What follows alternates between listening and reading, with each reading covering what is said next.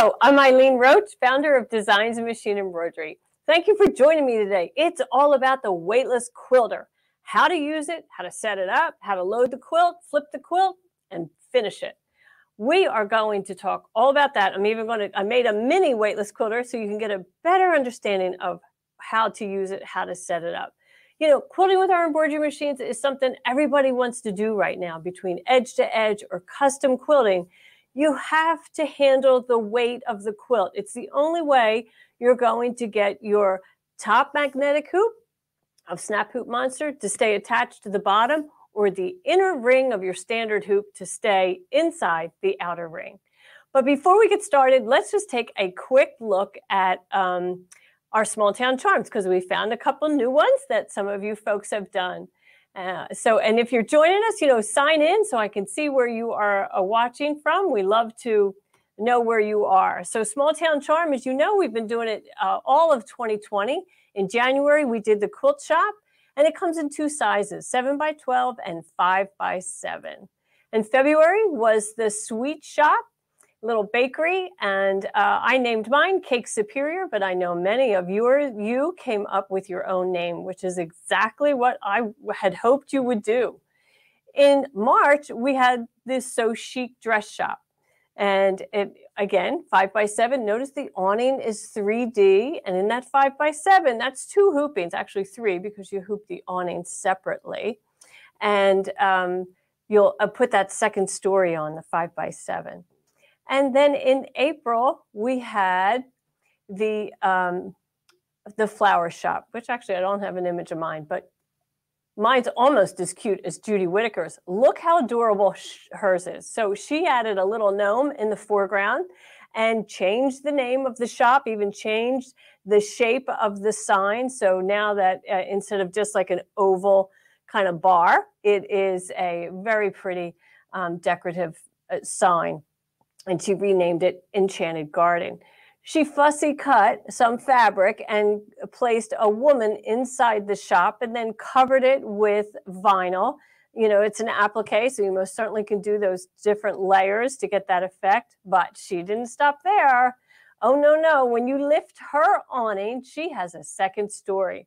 And she added a sweet phrase, to plant a garden is to believe in tomorrow. And I like that, right? Because it is very hopeful to plant a garden knowing that you're not going to reap the benefits today, but tomorrow.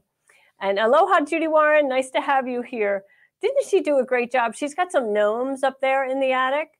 And in her comments on Facebook, she shared that Sue S. Brown of OML Embroidery helped her add that wood floor so it would look like her gnomes were really sitting. So nice job. That's really great teamwork for both Sue Brown and Judy Whitaker. So nice, really lovely job. She's got her Cape Cod seagull there.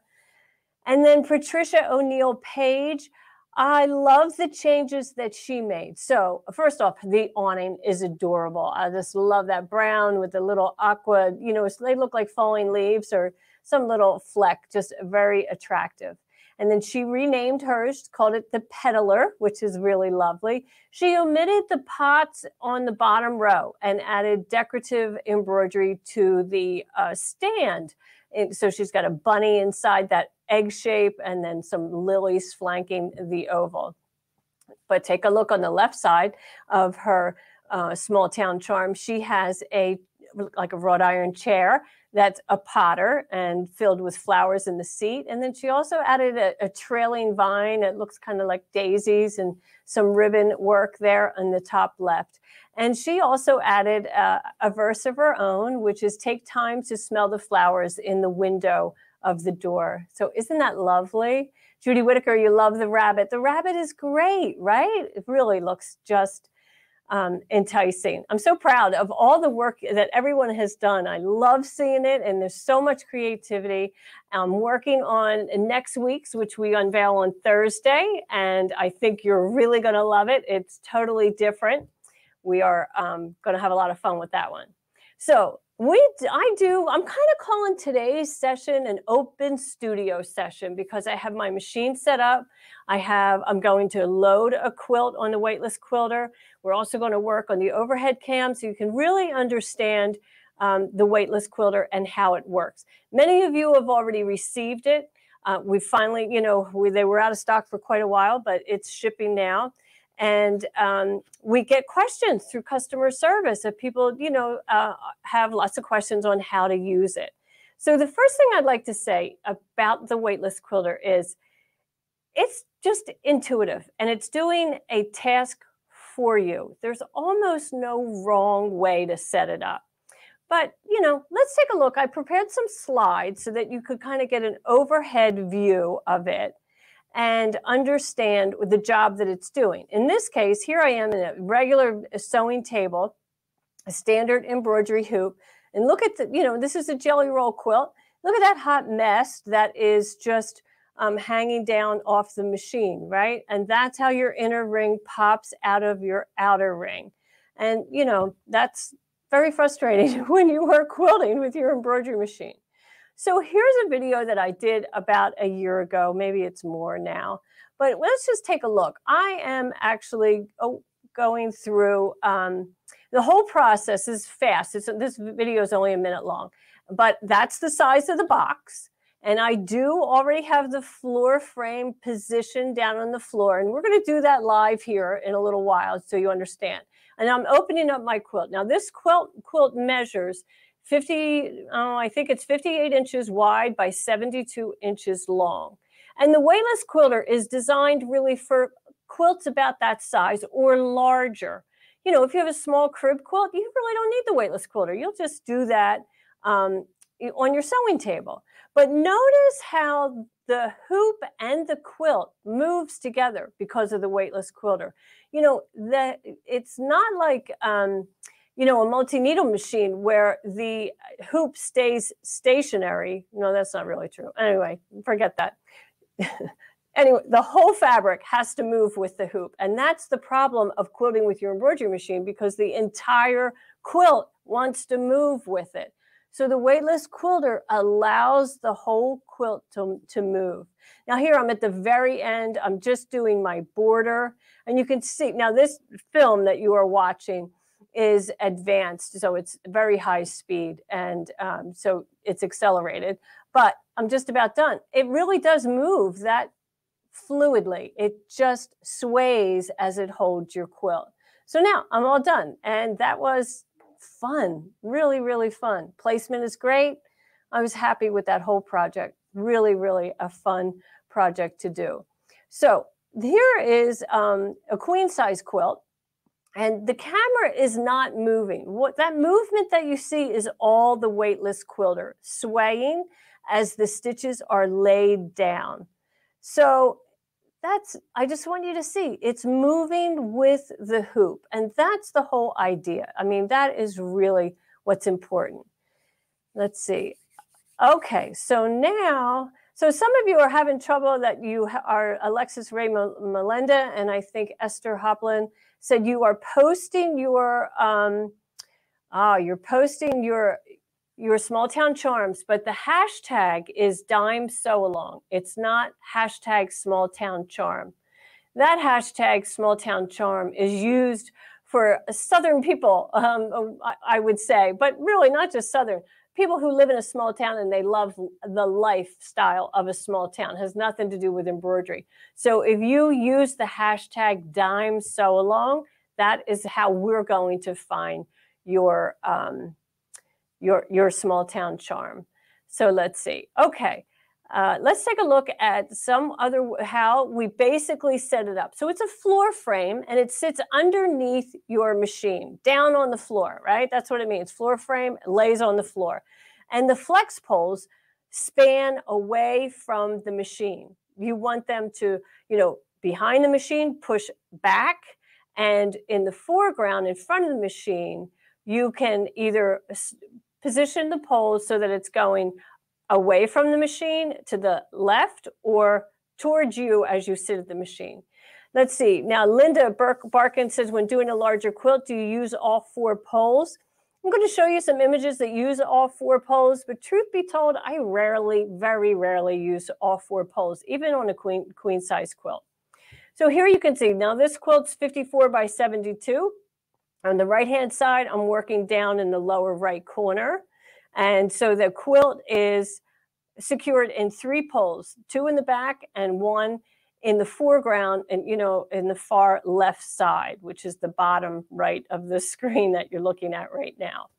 So here's some illustrations. If you have a small table, you want to position the weightless quilter. You always want to position the weightless quilter so it's around the hoop, right? Let's really focus on the hoop. Not so much the head of the machine, it's the hoop, because that's what's holding the quilt. So in the image on the right, you can see now the quilt is positioned. It's captured in 3 clamps, right? 2 in the back, 1 in the foreground on the left. Here I am in a small space. This is actually a sewing space in my home. And that back pole against the window is touching the window. And it's going to stay positioned there and sway against the window as I stitch. Now, because I'm completing the far right corner of the quilt, I have the bottom of the quilt, both edges clamped in 1 clamp. Instead of using a 4th pole and floor bar, I'm only using that pole on the left front.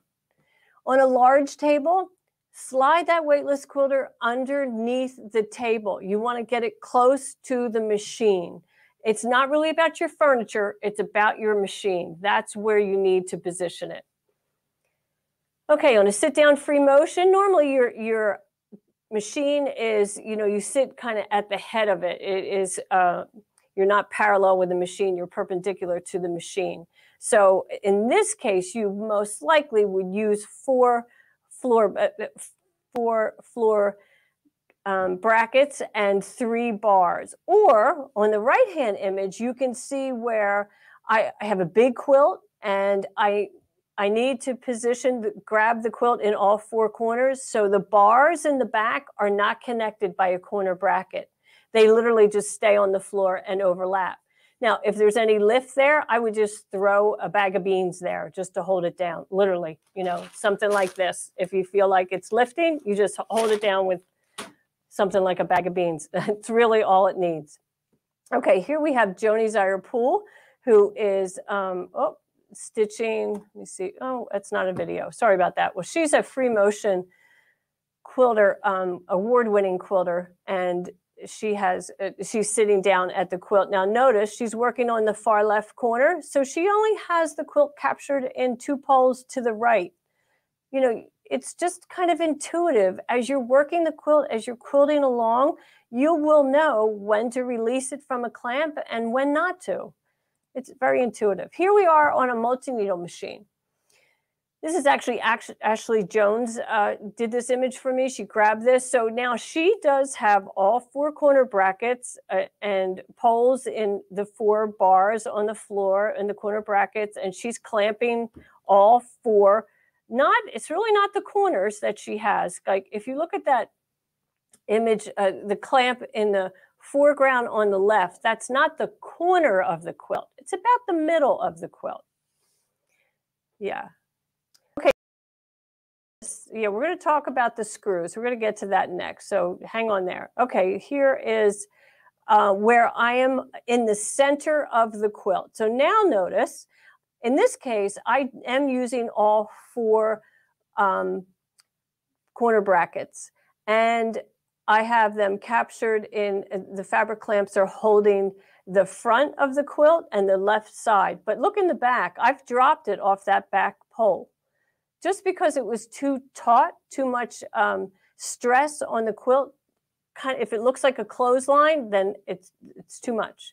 Here we have the center of the quilt again. Now I do have all 4 brackets used. I don't know that this is a long time ago. I don't know that I would continue to do that. I would probably just use 3. Okay, so as you are planning your quilting, you're really going to work the quilt in quarters, right? Divide it into 4 quarters, 1, 2, 3, and 4. And you're going to quilt 1 and 2 first.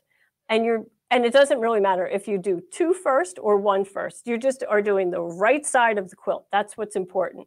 So this image here shows those round white circles show you where the fabric clamps should hold the quilt. That gray area is what is important, is captured in the fabric clamps. Because if this is a king size quilt, I don't want all 4 corners. I just want a portion of the quilt, and then I would have the excess just hanging down. And you'll see, we'll go live over there to the machine, and I'll give you a very clear explanation on why and how. You'll be able to see it once you have it set up like that. And then, you know, I may advance over a little bit because now I'm going to do, you know, at the portion of 1 and 2 where they meet. So that's pretty cool. And now lower left corner, and I'll probably drop the fabric clamp in the front of the quilt. There's no need to hold the quilt there because it's all spanned in the back. And lower right-hand corner, same thing. And now I have positioned the fabric clamp in the foreground and in the background because I'm up near that edge. And there's a possibility, you know, depending on how big the quilt is and how much excess fabric you have around the quilt, batting and backing, you may drop that back clamp also. Okay, and then we're just here, and when I'm in that far right corner, I'm probably not in any clamp at all. I just have the 2 clamps in the bottom. Now, to do 3 and 4, you flip the quilt. You literally rotate it 180 degrees. You'll do the very same thing with your embroidery design. Rotate that 180 degrees. And again, start in the center of the quilt and work your way around the quilt. So why don't we take a look? First, I have to say hi to Marge Quinn. She's from my hometown, Wildwood, New Jersey. Hello, Marge. Nice to have you watching today. Okay, so let's go over to the overhead cam and show you what's in the bag. So you're going to get a big box for sure, and then you'll have 4 fabric clamps, and you will have these little finger cots, and the finger cots go on the clamp. So you just place your fingers inside this opening, and with your palm and your thumb, you open up the clamp. Then take the finger cot. Now, this won't harm your fabric, but I just think it's, you know, these are a little bit more gentle on your fabric and they give a nice strong grip. So you'll just slide them over the clamp fingers, right? And then there you have it. That's how those 4 items work together. You'll also have a bag of it, 2 bags of adhesive backed felt. So you're going to have 16 pieces because the Weightless Quilter actually comes with 8 floor bars. And we're going to talk all about that. So once you get these all out of, get your finger cots on your clamps, then take your no, I lost a piece here. How did that happen? Okay, you'll apply the felt right to the end of the pole. And then when it sits into that clamp, it's nice and sturdy. It doesn't really, it moves a little bit, but it does have some resistance, which is, you know, that's ideal. It's not mandatory, but it's ideal. And then you're going to take your floor bar, and I have kind of put one together here. I cut it down to size so that you could see where it is. And I lost my pole. My goodness, I was just in here. Everything was all set up, but I just want you to see how easily this slides together. So you have your clamp. It does have a hole in it. You may have holes in your bars, but we don't need any screws because these do not go anywhere. You're just, once you put it inside, they don't slip apart. You know, it's just super easy to attach. You just slide it in. And I learned after using this product for 5 years, I never used the screws, ever. I never used them, so we have omitted them. We've had a lot of problems with getting supplies during COVID, and we've had to make some decisions as a company and, you know, adjust the supply list or the contents of each one. So here's the one that I had that was just about to apply. So you're going to peel off that protective paper and then just wrap it around. And then you're all set. So let's position this like this is where my machine would sit right here. And these poles are going away from the machine.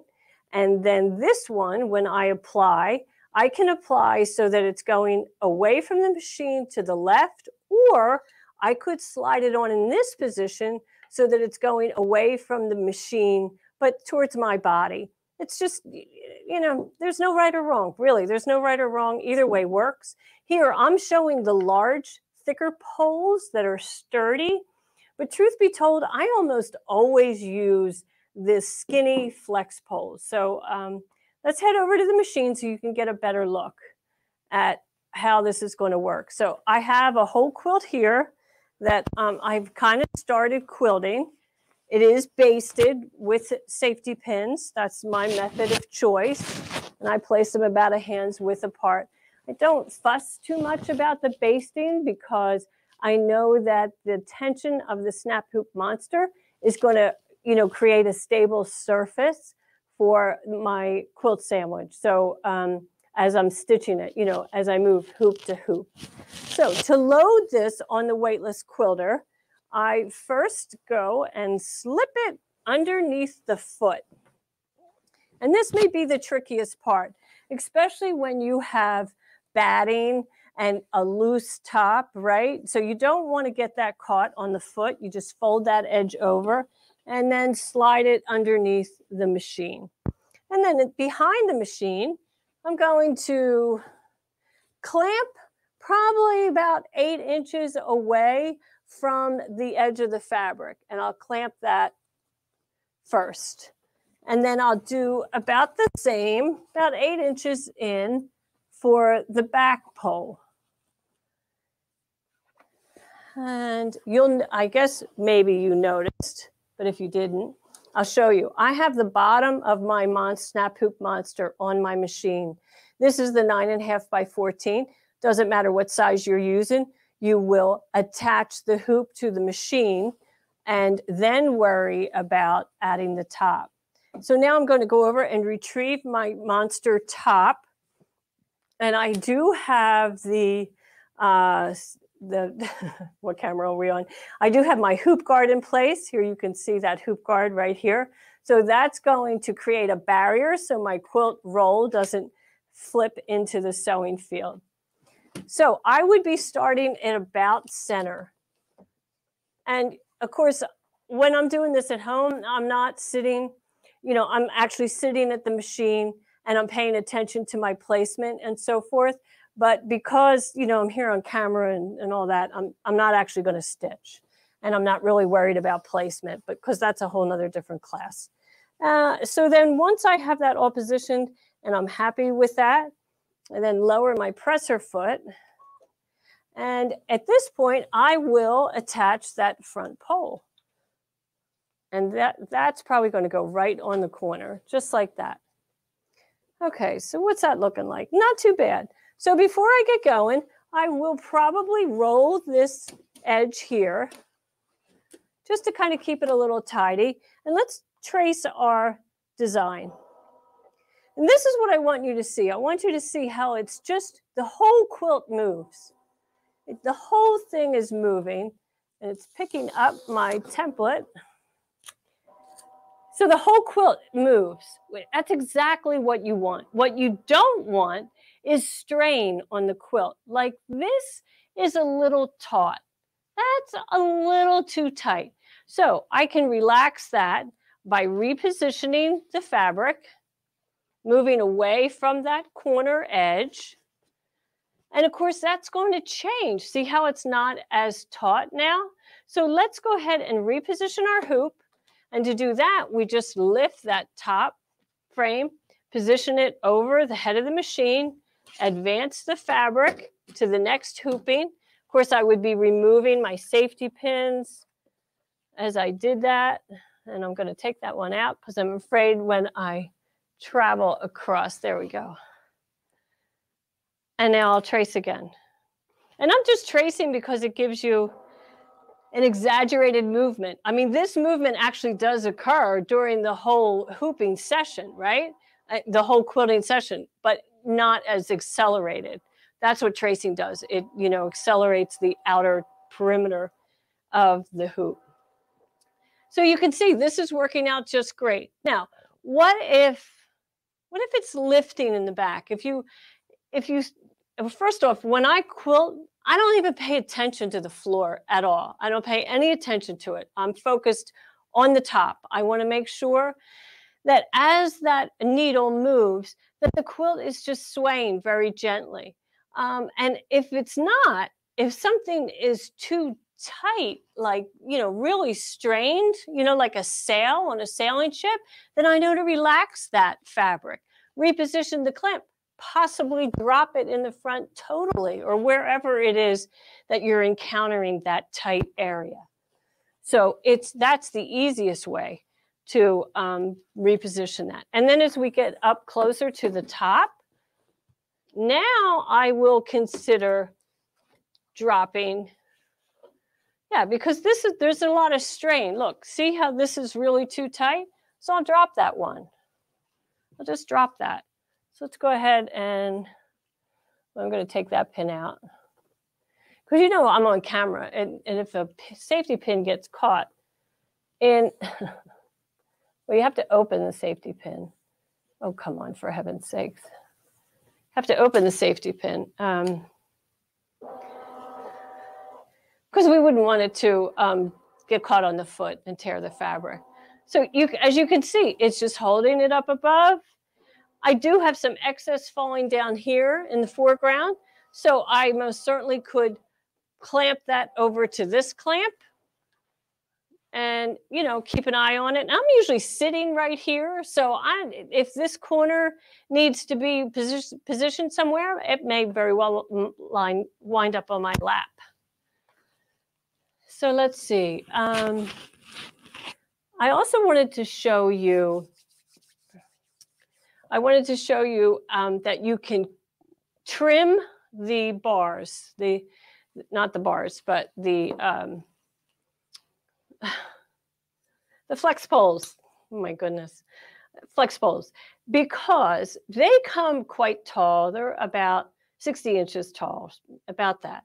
And frankly, it's too tall for most sit-down machines. It's great for a multi-needle machine. It's great for machines that are on a counter height, but sometimes they're too tall for most sit-down machines. Now, you do get one skinny and one thick one that are shorter. They're about 36 inches. And so those two I use all the time. But sometimes I want to trim down the flex pole to accommodate my sewing area. So I got this all set up right here. Hopefully you can see. I've clamped my flex pole to, this is actually our hooping station, and I have a hacksaw, just a household hacksaw, but you know what? A steak knife, and this is a bad steak knife like from Sam's, also works. So then just hold it in position and you just saw back and forth and it works beautifully. It just comes right off. Now, if you're worried about it splintering, you can tape the edge, right where you're going to cut. It's what they do for mica, so that you don't get a split. And then there you have it. So don't apply your felt to the, well, you get the picture. I'm not going to finish this. I've already trimmed mine. Only apply the felt to one end and then set up your weightless quilter and then see if you would want to trim from it, and just do a couple inches at a time. So it's really, the weightless quilter is very usable, very flexible. You can't really go wrong with it. And if you're worried about it lifting a little bit, then literally put a small bean bag, put a bag of beans on the floor. We don't have that problem with the aluminum bars. Some of the weightless quilters have wood bars, and there's no issues with that. So I see we have a lot of questions here about vintage software, which is not really our topic today. So are there any questions about the weightless quilter? And if I haven't shown any of your concerns or questions, okay, I think we're doing all right. We got a lot of vintage software. Yeah, and Janet, you didn't know what those finger cots were for. Yeah, they're just perfect for that fabric clamp. They're really very nice. Very, very nice. So the weightless quilter is also fabulous for binding. And so if you flip over to PowerPoint, I'll show you. Now, in this case, you're only going to use the 2 poles on the left-hand side because you want to be able to stitch an entire straight line of stitching on one whole edge, and then you'll get up and you'll flip, rotate the quilt 90 degrees, add the binding to the next edge. And Tara, you want to know, will it hold a heavy t-shirt quilt? It will hold a heavy t-shirt quilt as long as the hoop, the snap hoop monster, is able to hold the fabric, then yeah, for sure. Do you have to use a snap hoop monster? You don't have to use a snap hoop monster with weightless quilter, but I can tell you the beauty of the snap hoop monster is that you don't have to take the entire quilt off of the machine to rehoop. Snap hoop monster allows you to leave the bottom frame on the hoop, on the machine, lift that top frame, advance the fabric, and drop that frame back in place. And Judith Whitlock, you want to know how much it is? There is a price, it's $2.99, free shipping this week, which is pretty exciting. So if you've been thinking about it, this is a good time. So here is a customer who sent in this image, and she was concerned about, she has 3 floor bars, and notice she has the one on the right side is lifting off the floor a little bit, right? So she was very concerned about that. You can see she removed the bar. Well, actually, when it was lifting like this, it was because she didn't have that other floor bar in. But really, her problem here is the fabric is too tight from the hoop to the clamp. You see that straight edge of fabric? It looks rather taut, like it's hanging on a clothesline. That red circle is telling you where I put that in there to explain to her that's where you should reposition the fabric clamp into that red circle, because when you do that, the fabric will relax and the floor bar itself will also relax, and you won't have any resistance or lifting at that, during that time. Mary Larson, you love mine and use it on your handy quilter as well as the sewing machine. You must have a sit down like a Capri or the previous model of what that was, maybe the Moxie. Yeah, it's great. I used it. Actually, I developed this weightless quilter for free motion quilting, not for embroidery. And I asked Joni Zier-Poole, that award-winning quilter, to help me in preparing, and kind of testing the device, and she loved it, absolutely loved it. And so it was developed for free motion quilting because they struggle more with the bulk of the weight and bulk of the quilt than embroiderers do, because they are manually applying stitches as they rotate that fabric, right? Stitch by stitch. And some of them use rulers, and oh my goodness, that is just crazy, so intensive, so much talent. But not only are they focusing on the painting, the thread painting, they are also handling the bulk of the quilt. So that's really why I invented the weightless quilter. And when we introduced it at Quilt Market several years ago, we had so many people come in and say, well, can I use it for my embroidery machine? And believe it or not, I had never used it for my embroidery machine. Well, I went home after Quilt Market or Fest, whatever it was, several years ago, and then used it on my embroidery machine. I was like, duh, why didn't I do this earlier? It's awesome. So yeah, that's how that all came to be. There's always a story behind every product, right? And oh, Linda Soder, you love it. You've been using it for binding as well as quilting. That's awesome. That's really great. I'm happy to hear that. Okay, so I think we kind of covered all your questions. If you have questions about weightless quilter, please ask them now, because I really wanted to make sure that everyone understood how to use it. And Ashley Jones, yep, she says it has been tested up to 42 pounds, the weightless quilter. So if you're using a heavy t-shirt quilt, yeah, it'll hold it for sure. Again, just remember, you don't have to hold all 4 corners in the quilt. You're going to work in areas, like this quilt that I'm working on right now is only 54 inches wide. So that's not very wide. But if it was a queen, then I most certainly would be clamping the fabric about 18 inches in from the side edge, right? And then it would drape like that. Yeah. Thanks, Joanne Banco. She says she loves the stories behind inventions. Thank you. Me too. Without them, nothing comes to life, I can tell you that. So next week, we have the Small Town Charm for May.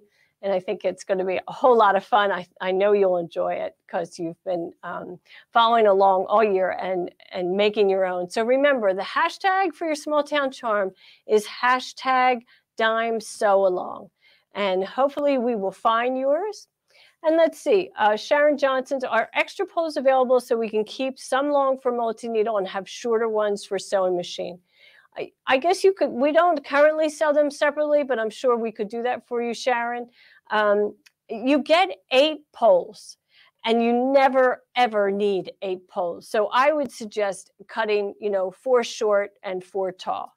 That, well, you don't have to cut them tall. You just leave them that length. So, yeah. Let's see, Judith Whitlock says, you think it would save you a lot of money in the long run if you go to a quilt shop, they charge you at least $100 for each quilt. Definitely $100. Yeah, that's very true. So you can either quilt by paycheck, that's what we call it, paying someone else to finish your quilt. But we pour our heart and souls into these quilt tops that we make, right? They're normally, for our own personal use, someone in our family, or they're a gift. And, to be able to do that last touch of quilting the embroidery machine, quilting with your embroidery machine just means so much. It's just a great feeling of satisfaction when you actually finish the entire quilt on your embroidery and sewing machine. It's really awesome. So I encourage you to do that. Yeah, or Terry Sigler says, or they will charge you $20 per hour to rent their machine, but then you have to do that in their store at their convenience. And not necessarily your convenience. Yeah, and Joanne Banco says, nice to be able to say you stitched it yourself from beginning to end. I agree, definitely. I don't want to bash the long arm quilters. Lots of people make their living quilting for other people, and that's a very respectable career for sure. And it takes a lot of talent to do that. But we also have the ability to do it on our own machine. So why not, right? With a very affordable tool like the Weightless Quilter, you can do it all on your own. So that's awesome. Well, I hope that I answered all your questions. We've really been trying to, let's see. How do you claim your quilt if you send it out? I have no idea, Linda Burke. I don't know. How do you claim your quilt if you send it out? I've never done that. I've always quilted on my own. So that's a great, so I don't know how much you pay, how you get it to do it. I know you don't have control over the design. Maybe a little bit, but if you want it custom quilted, that's a lot more money than all over quilting. So anyway, you'd have to call your local quilt shop and find out what they would charge and how that all works. So I really appreciate you joining me today. Thank you so much. And we will see you next week when we reveal the May Small Town Charm. Bye for now.